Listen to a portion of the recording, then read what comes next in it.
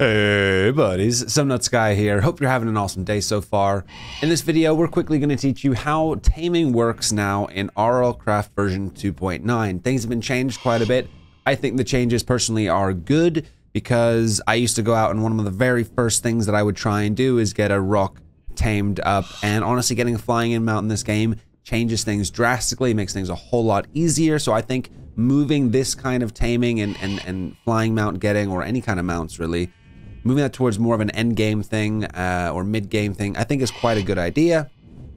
And this is how you're going to be doing it, guys. It works on a knowledge system and a sort of a loyalty system as well. And we're going to go through this for you here. So first things first, you need to make sure that you've discovered the creature, of course. So you discover a creature just by walking up fairly close to it.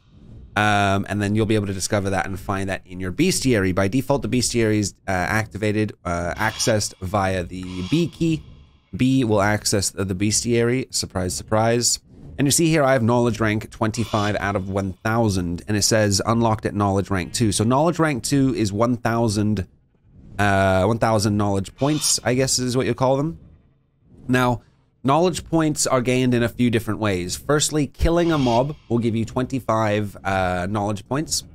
Feeding a mob, like an avian treat for an avian mob, it has to be this specific treat for the specific lycanite mob. So the specific. So 50 points per feed, and then you get 100 points for using a soul gazer on a mob, which is nice because it now adds more value to the soul gazer. The soul gazer does, however, have a 5-minute cooldown. So 25 for a kill, 50 for feeding, and 100 for using a soul gazer with a 5-minute cooldown. So we're going to get this knowledge rank up to 1000 for you. We're at 25 at the moment. So just to confirm that, let's pull out our soul gazer. And does this work if I'm in creative mode? The soul stone can only buy... That's a soul stone, not a soul gazer. My bad. Let's get the soul gazer here and click on him. Knowledge just plus at 100. Nice. It even pops up with a little thing at the bottom of the screen there for you. And then I should just be able to feed this plus 50 for feeding. And we're just going to feed this all the way up to over 1000. And then we'll be able to tame him. Taming, 88 out of 1000. Fantastic. So you learn more of a rock. You learn more of the rock unlocking knowledge rank 2, it says in the bottom left corner, which I'm covering with my webcam. And now you actually see this taming bar, 88 out of 1000. So the way that taming works now with regards to treats is it used to just be a small percentage per treat fed. Anywhere between, I tamed one in like 2 to 4 treats. Sometimes it takes 8 to 10 treats in the old method. Now you get a random, within a set range, amount of taming per feed that you get up to this 1000 level to tame it all the way up. So you can see each time I feed it, that taming value is going to go up. And we're looking to get that to 1000. I think it's really nice to get that visibility. It will take more treats overall. You see our taming bar has just gone green there. It will take more treats overall, so you're definitely going to have to prepare more for your taming. So we're going to get this taming up to 1000. And the rock seems to love you now. Fantastic. So Rocky Boy is tamed. Very, very good. We can now use a soul stone on him. So this will, this will act like tames used to do. And just like you used to, you need to use a soul stone on it to make it permanent. If it dies currently, before I soulstone it, it is dead forever. But once I've soulstoned it,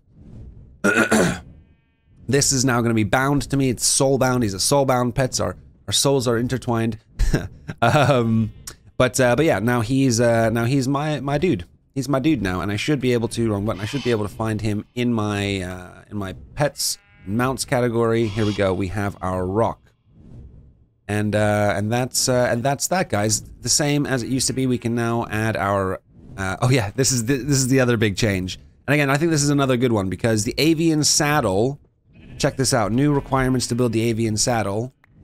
We have. We can't see it. Okay, no, it's just giving it to my inventory. I want to see, please. I'm gonna have to give mode. There we go. Done. That should be now allow me to see the recipe. There you go. So the recipe is troll tusks, forest troll leather, or mountain troll leather, so troll leather, and random bird feathers, Stymphalian and Amphithere.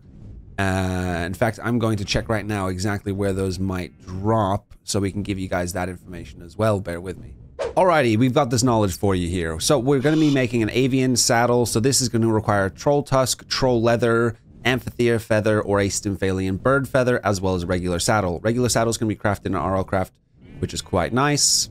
With regards to the avian saddle, so trolls, amphitheater feathers, and Stymphalian bird feathers.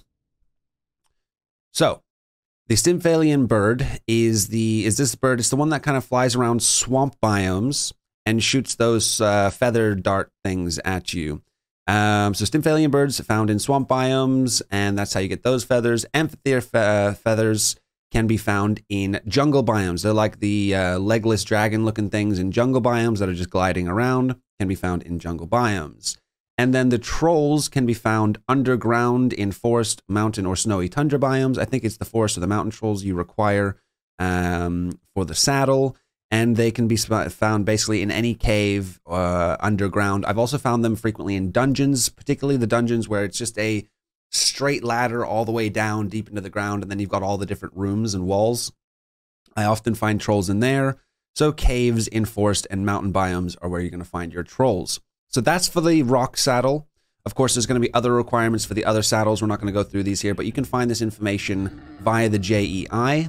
If the RLCraft wiki doesn't have the information for the specific creature you're looking for, often it's an ice and fire mob, and you can check the ice and fire wiki for that information on where it spawns. That's what I had to do to check these ones here. So this is the ice and fire wiki. This had further information on like the spawns for these particular creatures. Alrighty guys, if you enjoyed the video, give it a thumbs up. If you'd like to see more videos like this, consider subscribing. I've been running an RLCraft server from my Twitch channel. It's a public server, multiplayer, a lot of fun. We've had 15 to 20 players on it at peak times at the moment. I want it to grow. I want it to be bigger and better. It's going to be a lot of fun. It already has been a lot of fun. It only opened on the 27th. So, if you get on there or a couple of days after this video goes live, you haven't missed much. You do need 3,000 channel points. So if you'd be willing to jump over the stream, get some channel points, redeem the whitelist there, and then you can get access to the server. Alrighty guys, thanks for watching. Hope you have a good day.